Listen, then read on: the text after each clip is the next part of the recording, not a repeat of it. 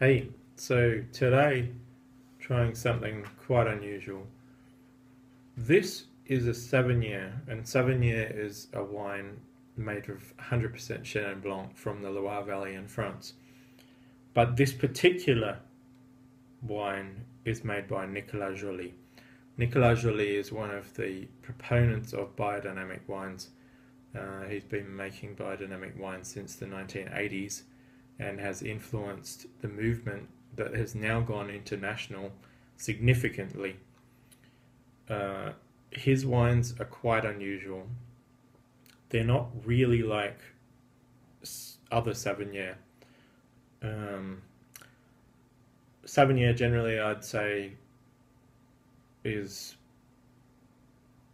it's not a it's a style of Chenin in the Loire that's a little bit more austere than other Chenins, and um, probably is one of the most difficult styles of Chenin in the Loire to appreciate. But um, Nicolas Joly's Chenins are made biodynamically and naturally. That is, he doesn't add any yeasts. He doesn't tend to sulfur heavily. He doesn't fine or filter. He tries to do things in a non-interventionist way, and to the point where other people in Savennière criticize him because he's not making Savennière like Savennière should be made. He's making his own thing, and he owns one of the most prestigious vineyards of Savennière, Clos de Sauron, and the wines he makes from that vineyard, other winemakers, vignerons in the region consider not to be representative. And this is a style of wine that people who are interested in biodynamics, interested in different styles of wine, absolutely should try. You might not like it, but it is distinctive and it has a cult following, and it is something that exemplifies a particular style of winemaking or philosophy of winemaking. In my personal opinion, Nicolas Joly doesn't even care about wine. All he cares about is biodynamics and making wine in a biodynamic way. And the first philosophy, in my opinion, is ridiculous, but he makes interesting wine. So this particular Sauvignon is his. I don't know if you can see that. Le Vieux Clos, which is a particular cuvee of his, and this is a 2011. He tends to make Sauvignon quite ripe. This is 14.5% alcohol, which is quite unusual for Sauvignon, which tend to be much lower in alcohol. But I don't think you can feel it. Anyway, let's try it. I mean, the color on there, it's almost coppery. I mean, golden straw, deep straw. I mean, it's pale, but it's got significant gold lights there. And on the nose, it's bizarre. I mean, these are bizarre wines. If what you know of Chenin is anything else, this nose smells to me like toasted sesame, like peanuts, like satay. It has sea spray and fish kind of aspects. That smells like there's a sappy kind of green character to it, like a fresh cut stem of some kind of plant.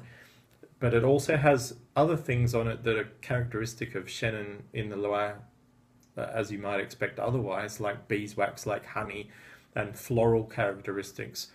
It smells like herbaceous white flowers for me, particularly like cow parsley. But it also smells like canned salmon with the bones, like a calcium almost kind of smell. It smells like it has a dusty character, like an old kind of European, actually, specifically old room where the dust has just settled on it and there's wooden floorboards. Um, just bizarre. I mean, it's slightly oxidative style. it's not oxidized to the point where you're getting nuts and things like that. It's not too aldehydic, but there are just intriguing aromatics going on here. And I was concerned about this particular bottle. The cork didn't look that great, but this is showing how I would expect a Nicolas Joly wine to show. They're just different. Then on the palate,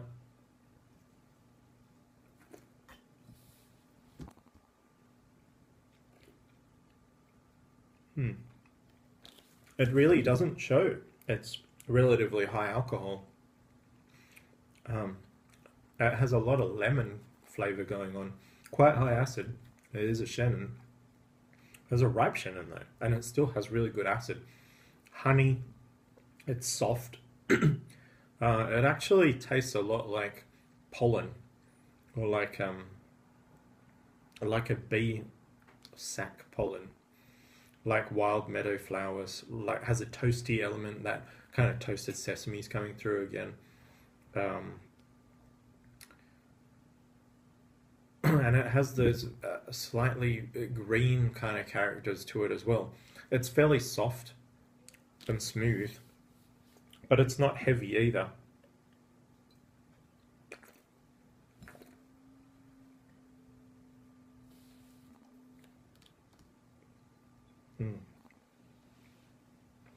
The beeswax, fresh in the finish, reasonably long, and the acid just keeps going. It's very refreshing.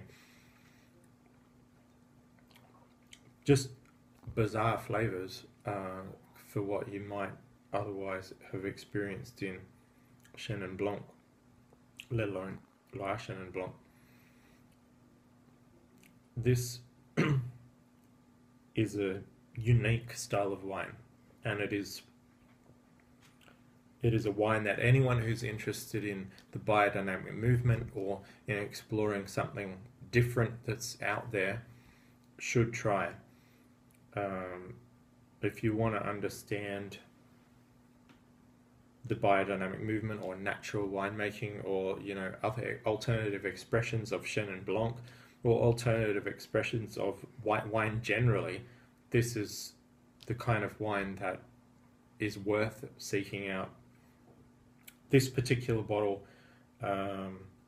this cost $50 Australian retail, although I think typically it costs a bit more than that.